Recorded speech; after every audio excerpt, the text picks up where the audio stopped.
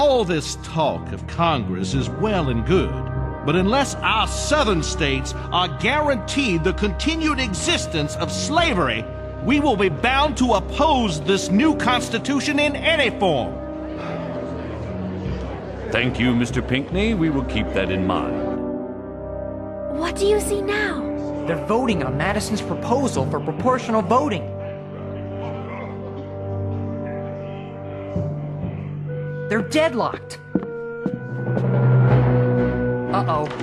Absolutely not bad idea. Mr. Sherman, can you tell me what's happening? We've come to a full stop. Full stop? Ha! This convention's falling apart.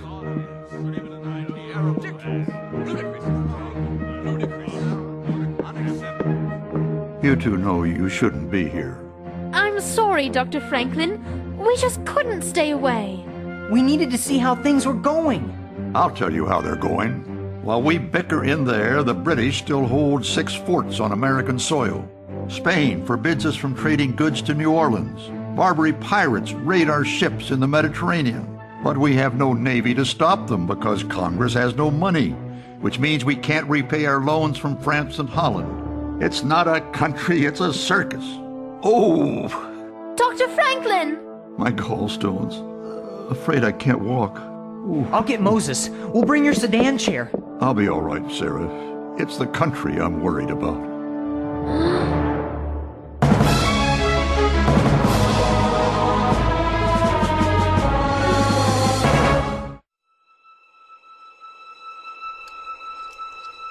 Dr. Franklin?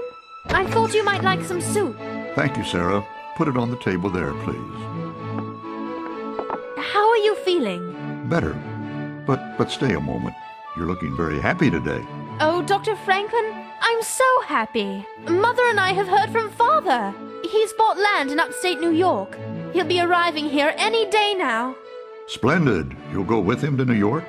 Certainly. But I won't stay forever. There's so much I want to do. You're in the right country for that. There, all I needed were some stronger lenses for my bifocals, and I can see clearly again. Of course. What is it, Dr. Franklin? The delegates elected a grand committee to settle the voting issue once and for all. I didn't think I was well enough to participate, but now I must attend. But your gallstones! I don't care if they have to carry me in. Oh. Dr. Franklin! There. The large states are quite different from each other. They will act on their own interests, not their size.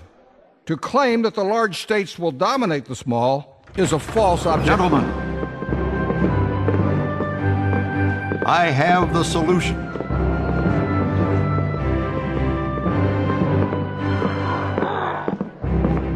Gently.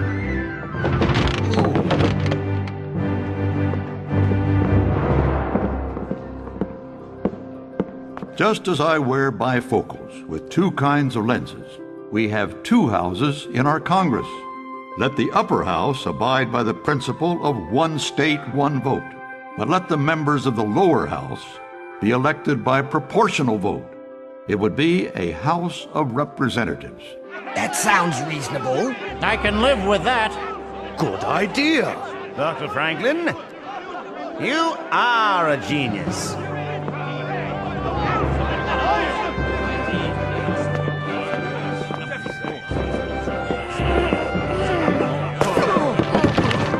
What?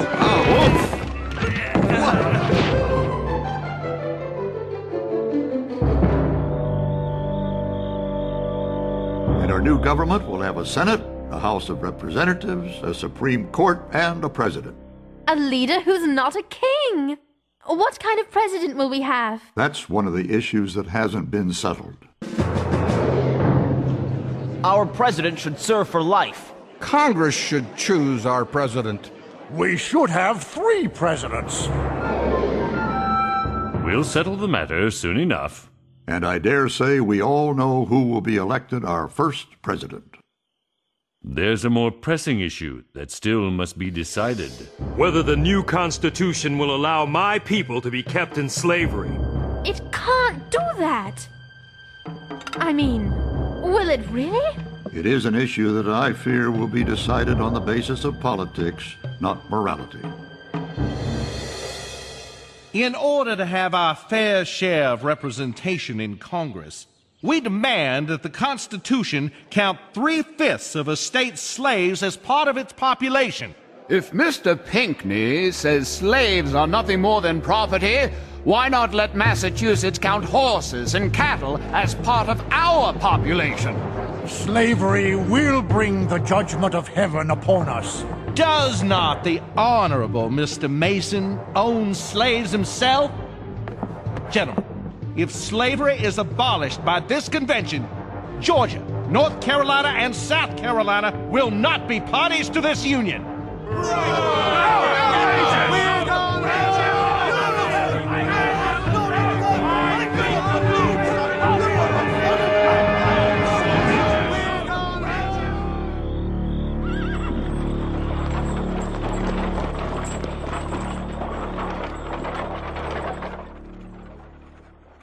You're up late. Are you all right, Dr. Franklin? Fine. Just couldn't sleep. Me neither. Moses, you know what I think of the practice of slavery. I despise it with every bone in my body. It's not going to be abolished in the new Constitution, is it? I'm sorry, Moses. The delegates have reached an odious compromise between the North and South. It was the only way to save the Union. How long will this union last? A country that keeps so many of its people in bondage. I'm a peace-loving man, Ben, and I'm afraid of the price we might have to pay to win freedom for everyone.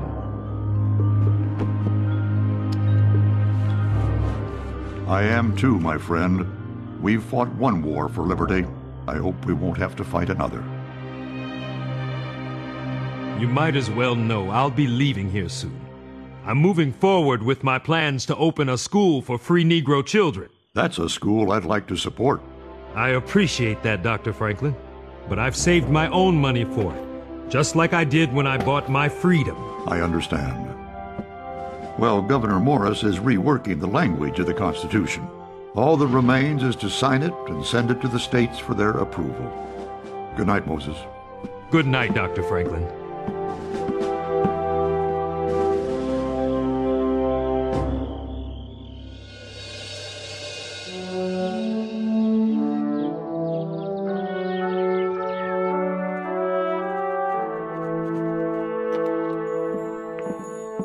See that sun on General Washington's chair?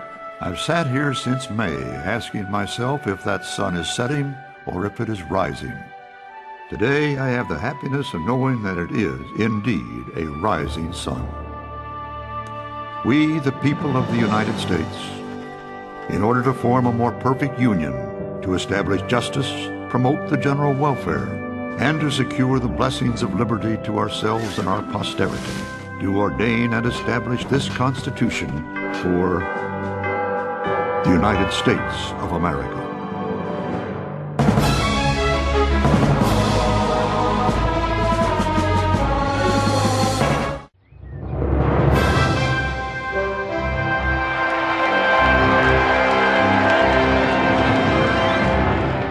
I solemnly swear that I will faithfully execute the office of the President of the United States, and will, to the best of my ability, preserve, protect, and defend the Constitution of the United States.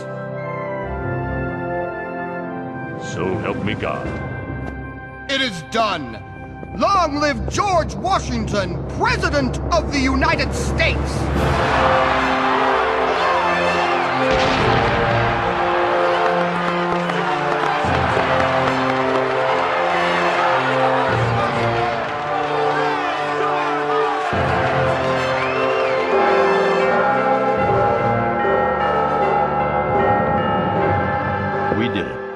I must confess there were times I nearly lost hope.